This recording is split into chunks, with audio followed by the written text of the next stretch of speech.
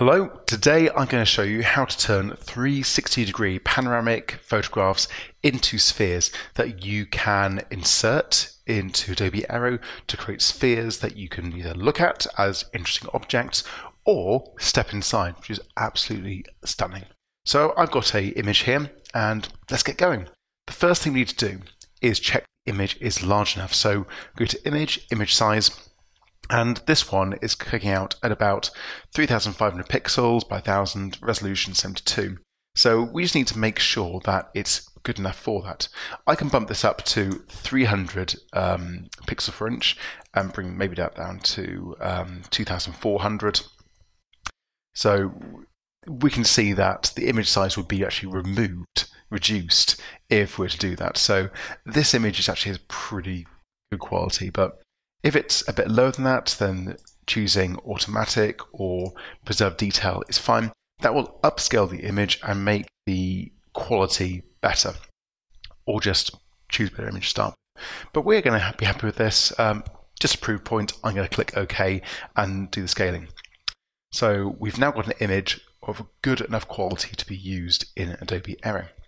We go to 3D, New Mesh from Layer, Mesh Preset, and then Sphere. What this will do is turn our image into a sphere that we can then zoom in and we can turn around. At the moment, that's not quite ready to go, so we've got to do a little bit of work. Over here, we go on Sphere Material. The picture has been applied to the base color, so we've got to do one of a few things. Firstly, transfer it to the glow.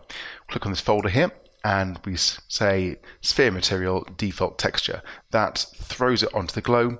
Then we can take the glow right up to 100%. Second thing we've got to do is remove the image from the base color.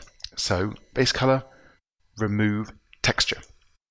And then secondly to that, change the base color all the way down to black, to pure black. So once again, I've taken the glow, added the texture, which is there, glow at 100%. The base color, I've removed the texture, and I've turned the color to 100%. The last thing we've got to do in this section is take the roughness and put that at 100%. That will just remove any kind of glossy glow. That's really nice. The final step before we're ready, go down right here and choose Initiate Light and say no, turn it off. The reason is that we're going to put into Aero and Aero will control the light rather than the Photoshop file. And then we're pretty much done. I'm going to go and save this as a file. I'm going to call it just environment in my file here. That's totally fine. Then go over to Adobe Aero. I'm going to create a new file. I'm going to call it environment. OK. Then insert, little cross icon in the top left. I'm choosing Adobe environment.psd.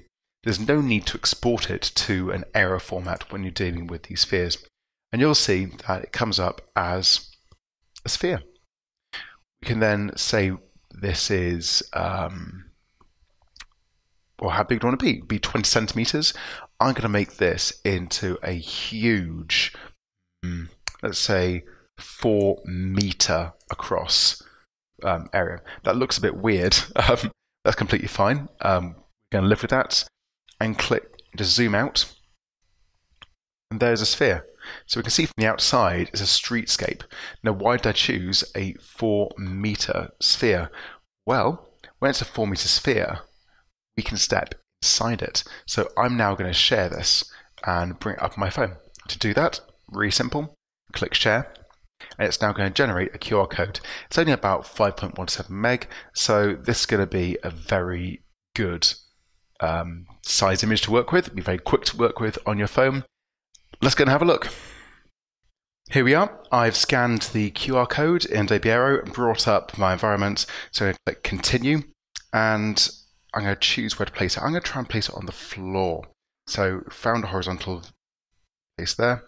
So now you can see just where it fits there. Now bring my phone up.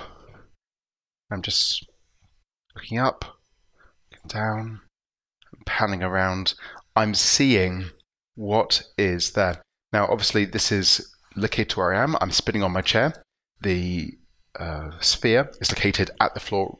Where that little pucker is, that's where my foot is.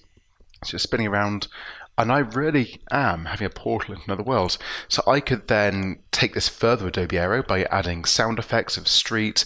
I can add voiceovers. I can actually add 3D items inside the sphere so I can see things to interact with, such as a character or anything. But that is how to create a 360 picture you can step inside within Adobe Aero.